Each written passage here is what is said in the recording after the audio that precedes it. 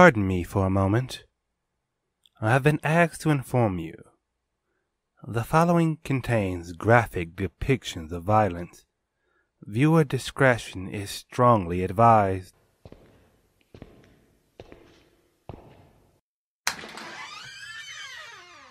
Hello. Welcome once again to Whispers in the Theater. I'm your host, the Whispering Gardener Shoe, here to continue our harrowing tale, Dark Orange Revive, Chapter 18, Salvation. In Sector 4 there was no congregation bigger than the House of God's Prosperity. They gathered this evening as they had done before, coming together in prayer to share their deeds. They believed that God rejected them for a reason. It wasn't because any of them had failed, but because they had a mission to spread prosperity to everyone else. The other rejects needed them to act in God's place, doing what they could in tandem with the other sections to make the lives of their neighbors better. The House of God's Prosperity bore more than 2,000 people, and their pastor believed that more was to come. He had one message for all of the people. God was good, and in time they would get their chance before him again. The pastor was patient and knew his people were too. Even when he was gone, they'd still pray, informing God of their every good act. It would be worth it, he was sure. He brought God's word to them, and he'd guide their word back. "Amen, my brothers and sisters," he called to the ceiling. The congregation repeated, and a door suddenly came together behind him. He turned with tears already filling his eyes. Was now finally the day? There was so much more work, but it seemed that God was ready. The door flew open, and he held his chest at the vision on the other side. The Cerulean arbiter stood there, offering the pastor his hand. He reached out and knew his congregation did as well. Looking over his shoulder one last time, he beamed, gesturing to the door. God has always been good.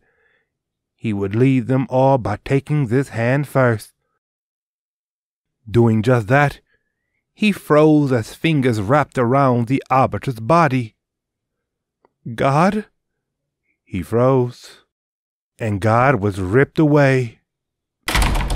The door slammed shut in his face, and he dropped to his knees, heart aching in his chest. They were all so close, and now God was gone. This wasn't just a rejection. He felt it like a yank as something took God away. His eyes dropped to his chest, where a blue light stuck out like an arrow. Turning to his congregation, he saw the arrow sticking out of them as well. Accusatory arrows, pointing at everyone their body faced. He knew his congregation wasn't behind this, though. All of them were good. If they faced the same direction, the true culprit would be pointed out. They were somewhere out there, where no arrow pointed back. They'd find the ones that fought for this sacrilege, and right this accursed wrong. The color faded from his people's skin, leaving bodies gray, save for the arrows. There was a thought on the pastor's mind, slowly fading away. It was what he had to say to the culprit when he found them, the justification for their punishment. He said it to his congregation so they knew what they should do. "Your fault!" he cried, and a chorus answered back, "Your fault!" The house of God's prosperity stampeded into the streets, and other congregations followed. Their arrows resonated with each other, forming an invisible web through the sector. They could feel where lines didn't connect, and knew the culprits lived among them. The house of God's prosperity crashed through the doors of a nearby apartment, banging on each one until they came down. Some people were gathered, watching old shows. Others rose from their sleep, terrified by the noise.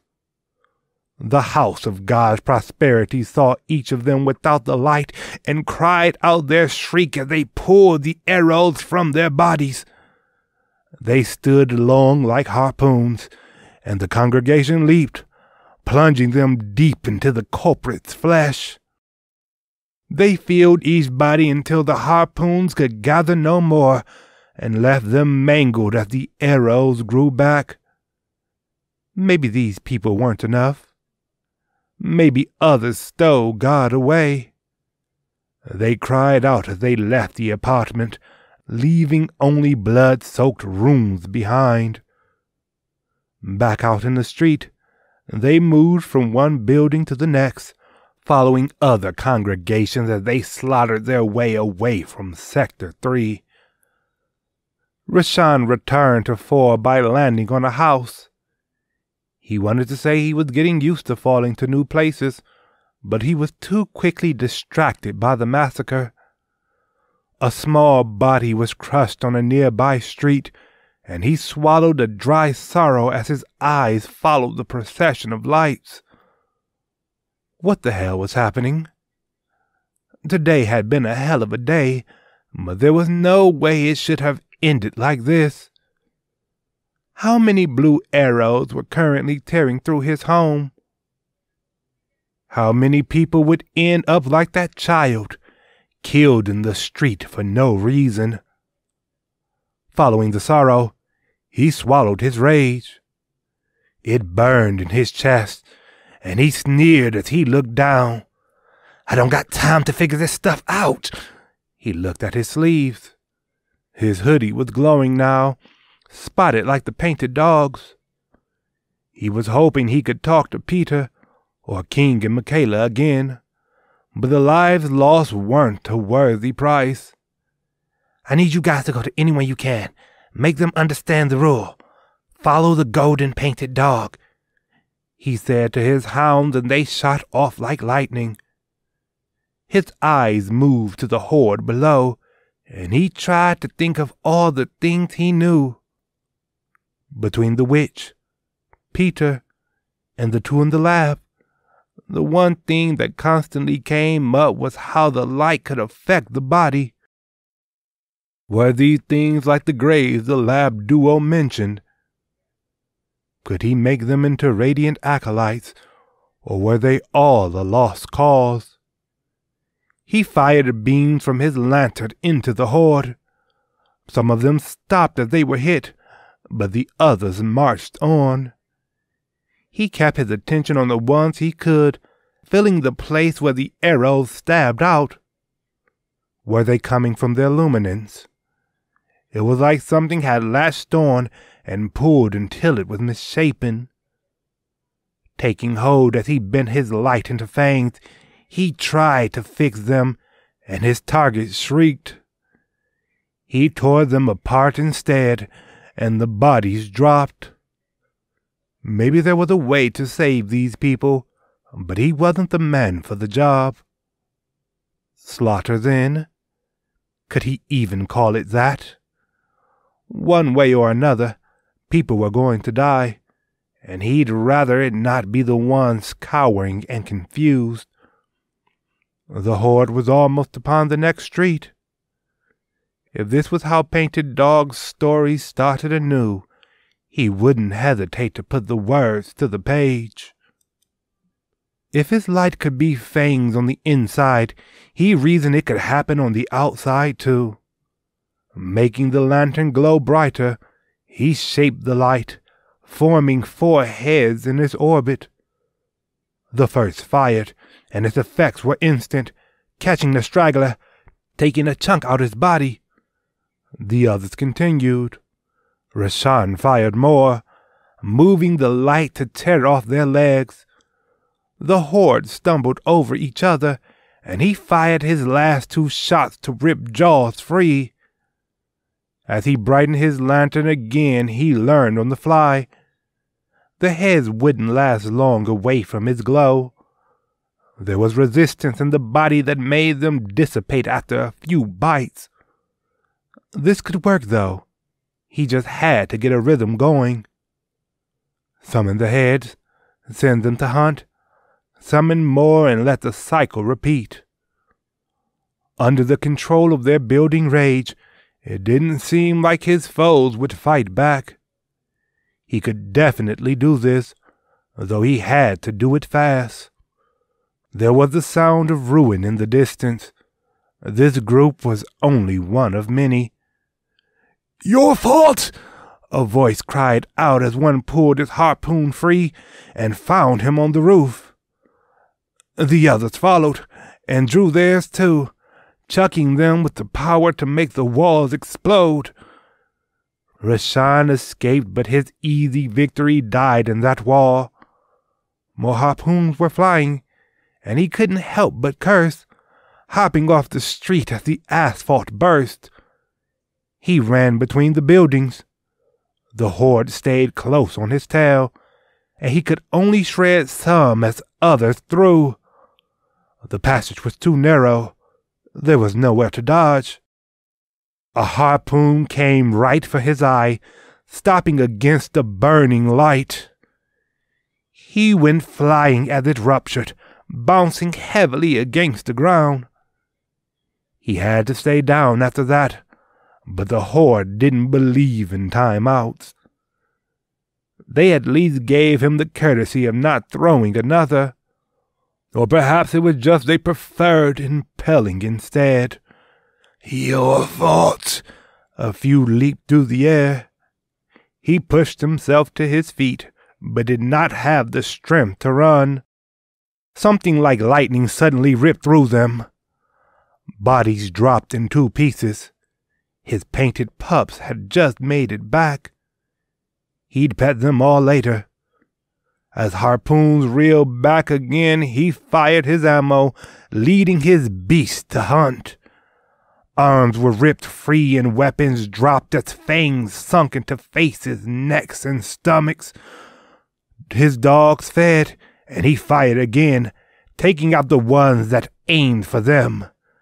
In turn, they tore his attackers off their feet.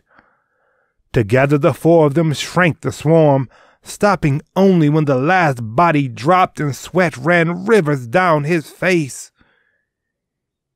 "You guys need names after that." He ran up and pulled them into hugs. Bear, Spot, Shimmer. The last was the one that saved him before.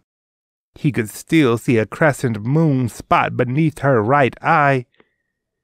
He petted them one more time and stood up, looking down the road. It wasn't like he was counting, but there was only about 200 of those things here. He had a feeling that wasn't even scratching the surface. The people he could already save were currently in hiding. The rest of his night would be about bringing this massacre to an end.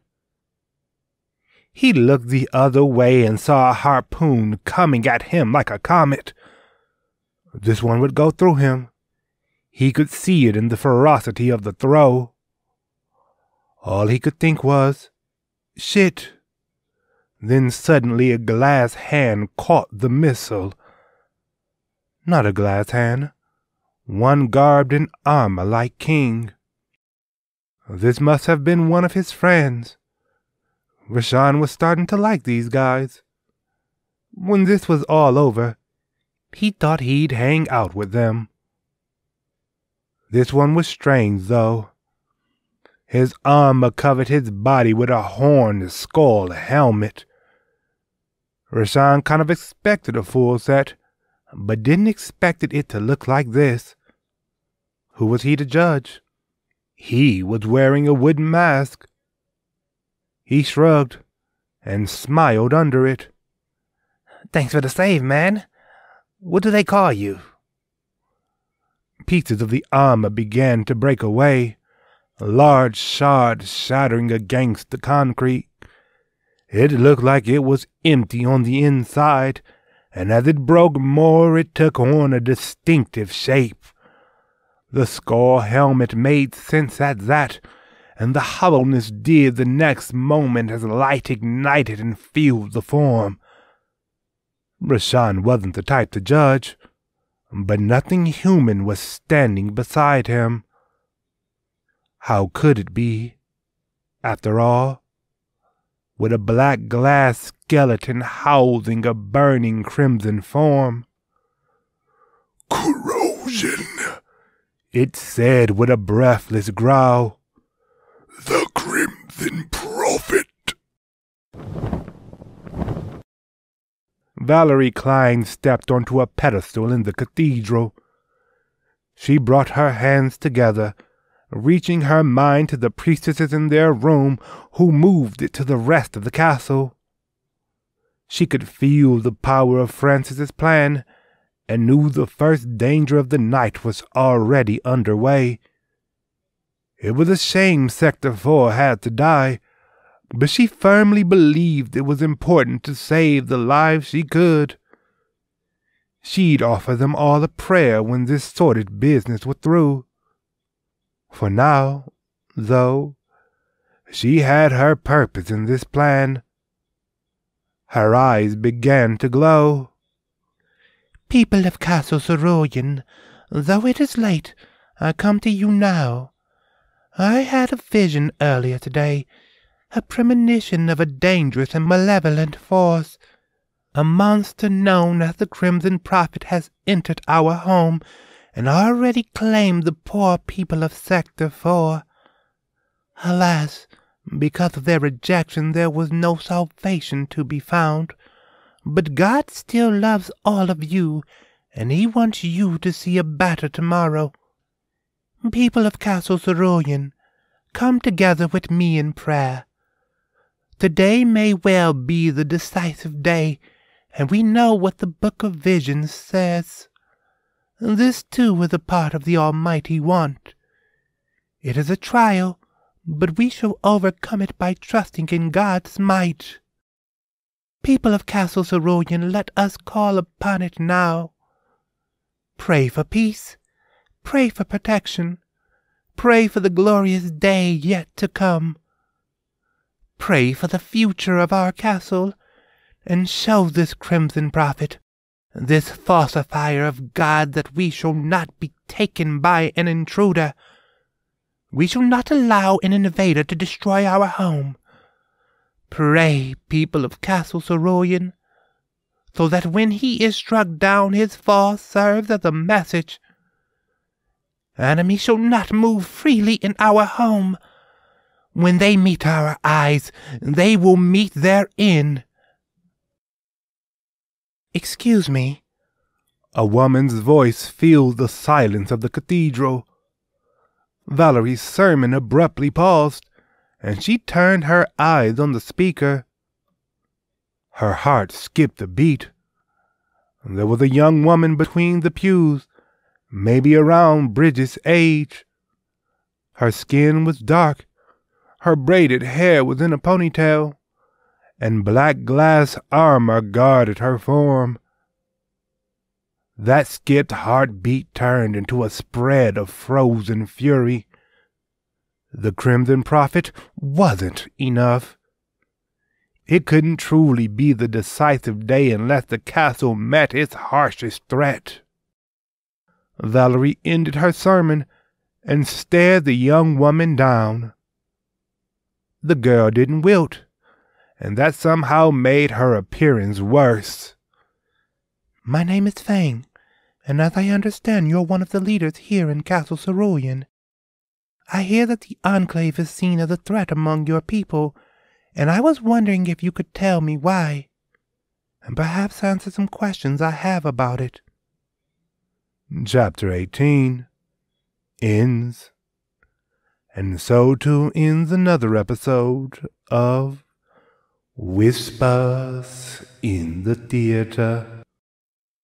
I would be delighted if you were to join me once again.